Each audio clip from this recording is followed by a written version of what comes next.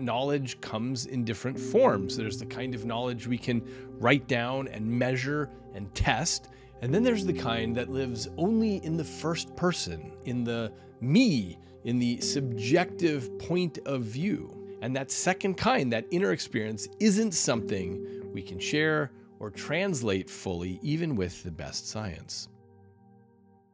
So this returns us to the question, can you ever truly know what it's like to be another person?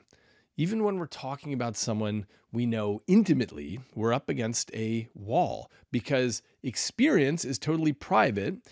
And maybe this is not just a philosophical or scientific challenge. Maybe this is a human challenge because no matter how we try, there is a part of every person, every mind, that is forever out of reach.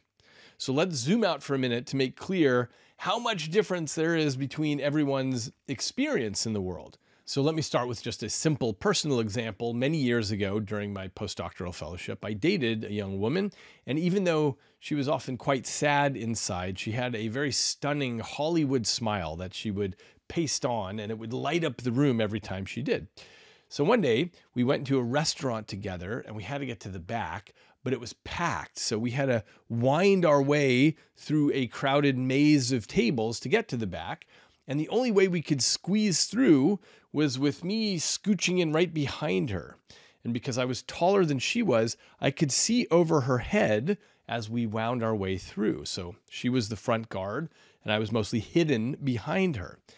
And what I saw was like a VR experience. Suddenly I was seeing the world through a different set of eyes because she had turned on her smile. And as we wound through the crowd, everyone looked up at her and smiled back and moved their chairs out of the way.